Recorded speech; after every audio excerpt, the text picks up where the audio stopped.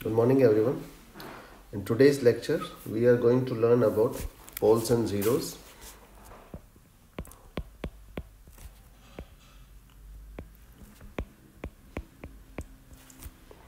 So, if we defined x's as a function, means it's a Laplace transform of any function xt, and it's a rational function of s, or you can define it as xs equals to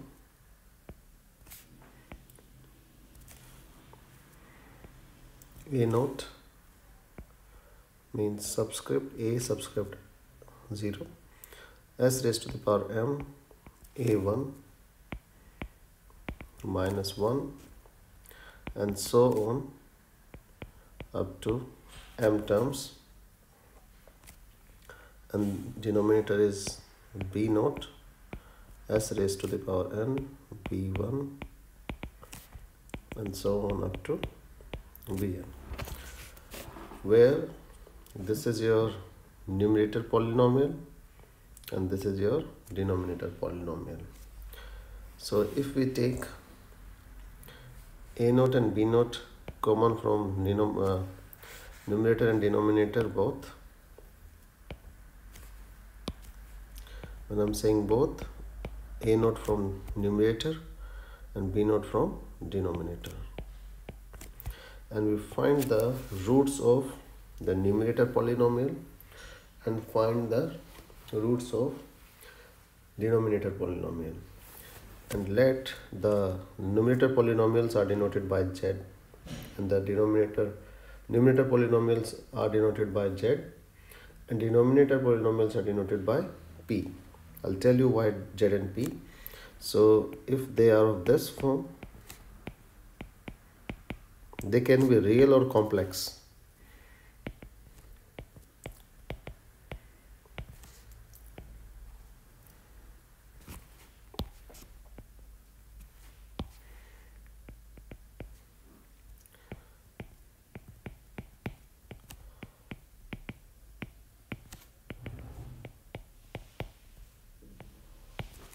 Pn.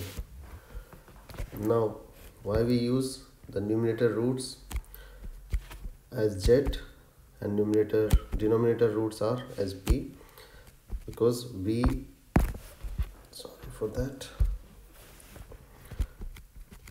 because when you will put this above equation, means the numerator, if you see at the numerator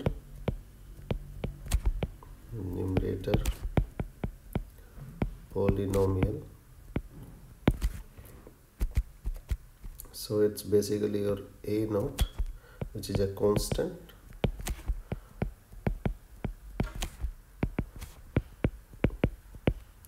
if you will put it equals to 0, so it will be equals to 0 for roots your z1, z2, and so on, and zn. These are the roots of the numerator polynomial. So when you will put s equals to z1 in this equation, this one, z1, s equals to z1 or z2 or zm, xs will become 0. So that's why we are denoting it by z, which means 0, which leads to the function becomes equals to 0. When you are using the denominator polynomial, so denominator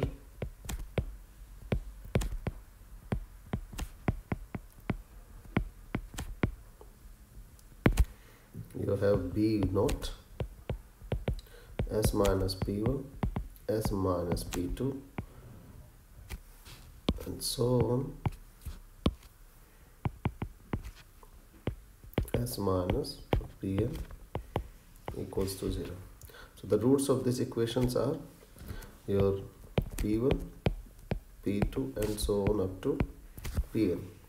So when you will put s equals to p1, p2, or Pn in this equation, then you can see that xs will be equals to,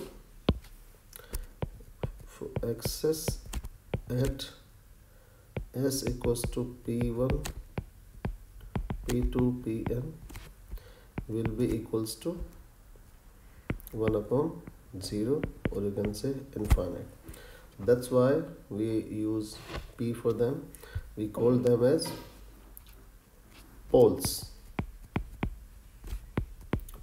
of x's, where the value of the polynomial becomes equals to infinite. We call them zeros of x of s. Now we have two things with respect to them, poles and zeros. One is your proper rational function and a proper, or you can say improper rational function. So proper rational function,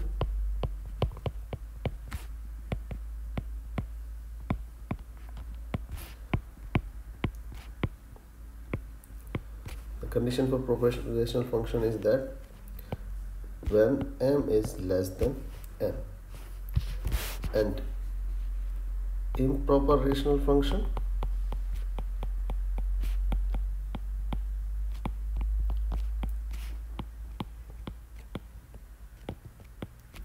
when m is greater than equals to n. What is mn? Sorry. If the power of numerator polynomial is less than the denominator polynomial, it's a polynomial, it's a rational function, and if it's less than that, or you can say greater than that, sorry, then it's an improper rational function. So let's take some example on the basis of which it can be explained in a better way, that how this thing works. So it's also going to cover a bit of your properties of poles and zeros, which I already covered in the previous lecture also. Now if I have a xs equals to x of s equals to 4s plus 5 divided by s square plus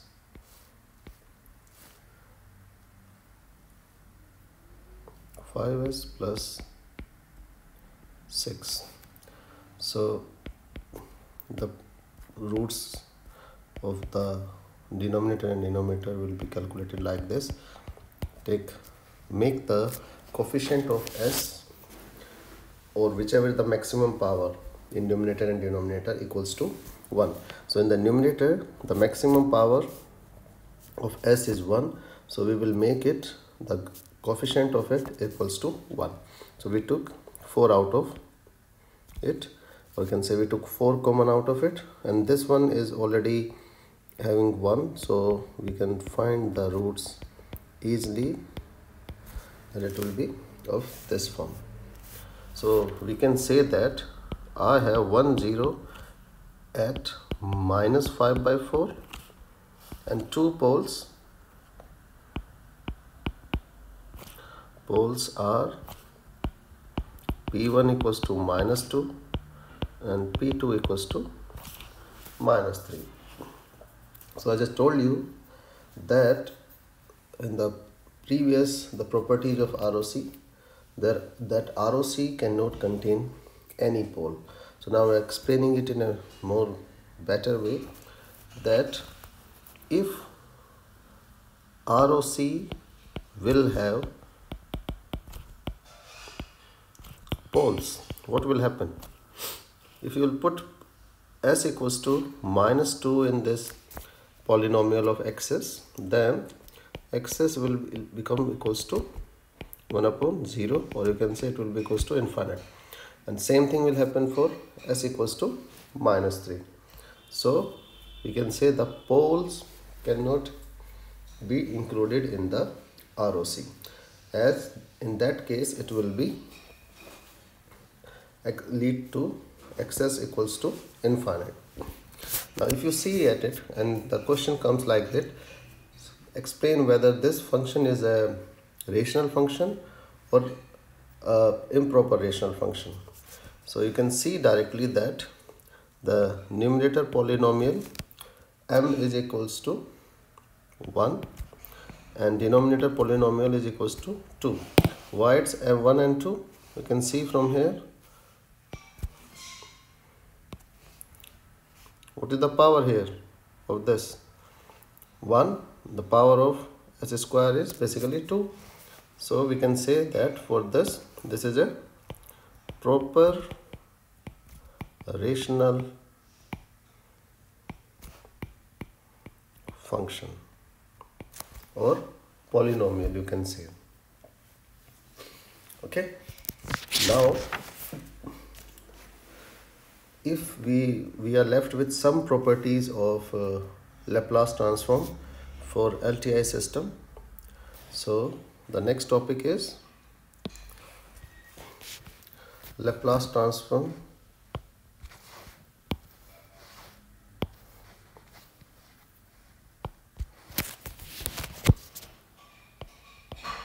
Laplace transform for LTI system. L stands for linearity, or you can say the linear system. T stands for Ti is basically your time invariant. Means with time the signal is not varying. So if you are shifting input by a time factor t naught, then the output is also getting shifted in the same way. Linearity is basically, so for the linearity condition, I'm explaining them here again. So for a linear system, if you have two inputs x1t corresponding to which you have output y1t and another input x2t to a system corresponding to which output is y2t, and we have another input which is a linear combination of x1 and x2. What is the linear combination? Means the third input x3t is equals to plus b times x2t, where a and b are constant. They can be equals to 1, they can be equals to 2, 3, 4, minus 1. Means they can take any value which is constant, they are not variable. Then for linearity,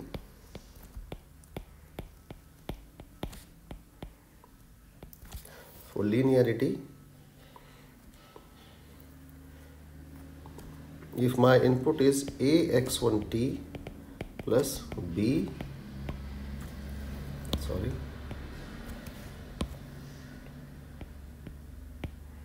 x2t, then corresponding to it my output must also be the linear combination of a1 y1t and b y1t for the system to be linear. Now if my system is time invariant, this has been covered in detail in the prerequisite of this course. So time invariant, then if we have an input x1t corresponding to which your output is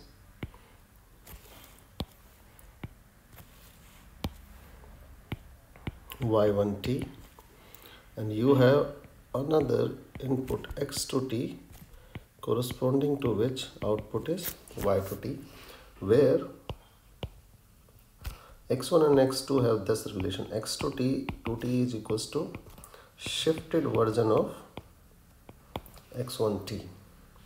Now for this to be for time invariance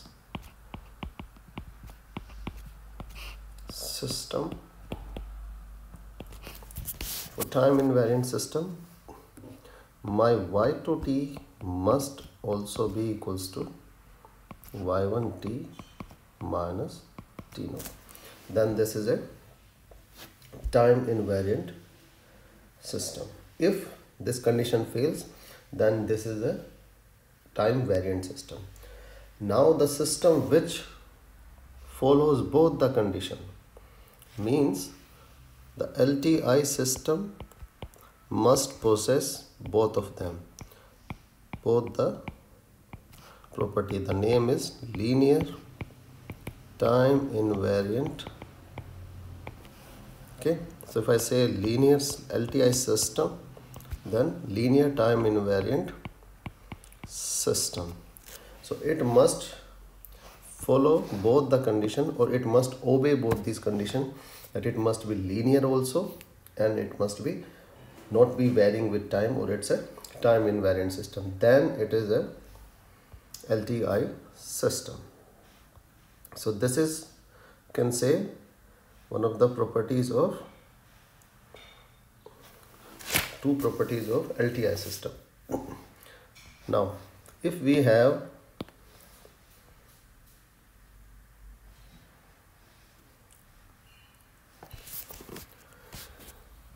the system is usually defined in this form.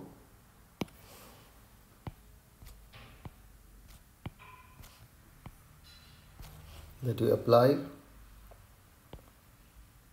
input and you get output. So your input is your, let's say, x of t, and your output is yt, or if you are using a discrete time signal, then it is yn. Sorry, we are working on Laplace transform, so we will use only the discrete time, the continuous time signals. So there will be a system impulse response. I'll tell you why it is an impulse response in one of the lecture. Then your yt is equals to xt convolution h of t, or it is, means both these are true. Okay, so if you take Laplace transform of both sides, as we have done in the properties of Laplace transform, so taking Laplace transform of both sides, we get y of s equals to h of s into x of s, or you can say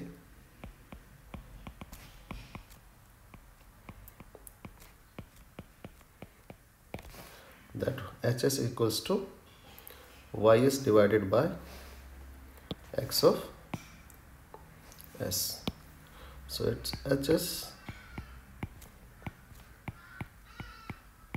this is your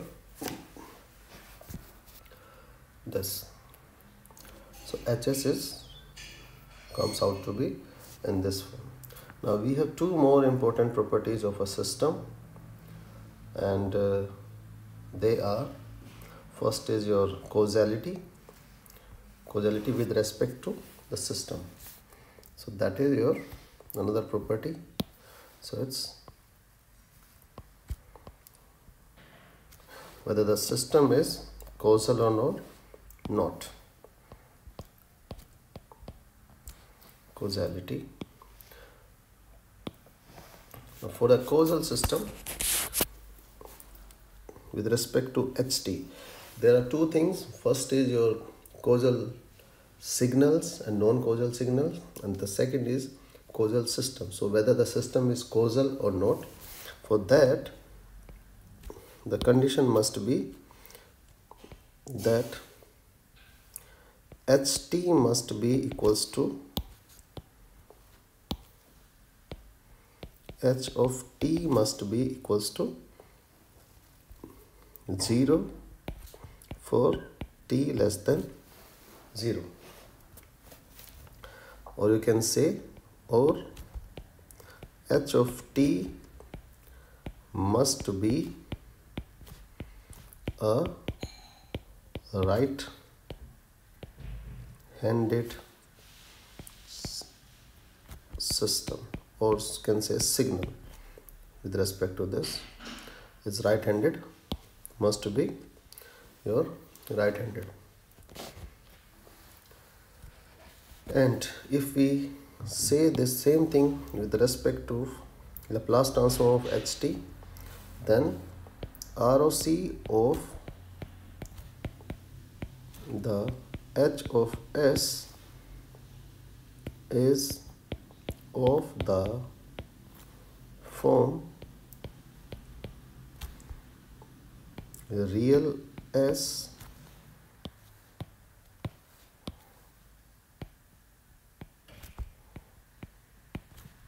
greater than sigma max. That the ROC of the system must be greater than sigma max. What is sigma max? Sigma max is the value of the maximum pole. So just to explain you what do you mean by maximum pole. Suppose I have a xs equals to 1 upon s plus 1 s plus 2. So we have two poles for this, p1 is minus 1 and p2 equals to minus 2. So what is your maximum pole here? Maximum pole for us is minus 1. So your ROC must be of the form that it must be on the right hand side, or you can say it must be greater than your sigma max. This line says that here. So if I plot it,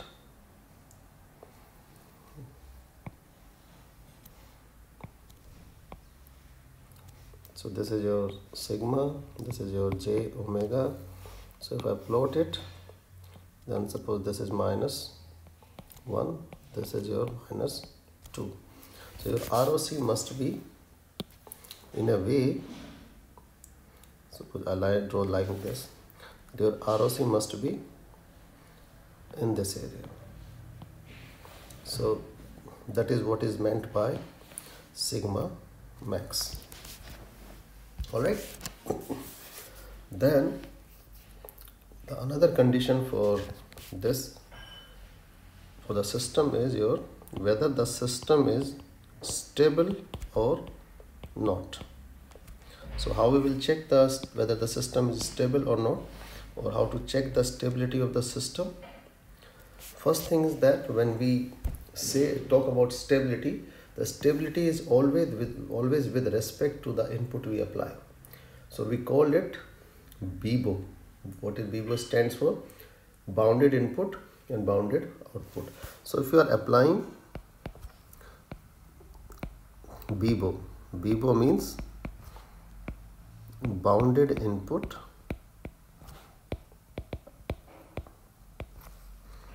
and bounded. What this thing means? It means that if you are applying an input which is bounded, or we can say it's restricted, then the output must also be restricted. It should not be like that you are applying a very small input in a small range and your output is going above, like say suppose I am applying only 0.001 of input and I am getting 10 raised to the power 6, 10 raised to the power 20, I am getting that output. Then it is called as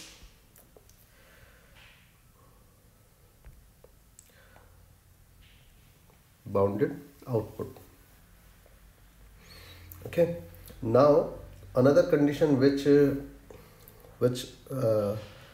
is true for this stability is that with respect to your h of t, or the impulse response of the system, that for Laplace transform, that minus infinite to infinite h of t dt must be less than infinite. That means if you are integrating the impulse response, the mode of the impulse response between minus infinite and infinite, then the value must be less than infinite, or you can say it should be absolutely integrable. Means you must be able to find the integration of it. And the another condition with respect to HS is that the ROC must contain j omega x's. One more thing which I forgot to mention at the time of causality is that ht equals to 0 for t less than 0 means that your impulse response, the system must not respond to any input before you apply input. When I'm saying any input means there might be a noise there or something else. So that's why your h of t must be equals to 0 for t less than equals to 0. Thank you for watching the video. Please subscribe my channel and provide any feedback, any questions you have in the comment box.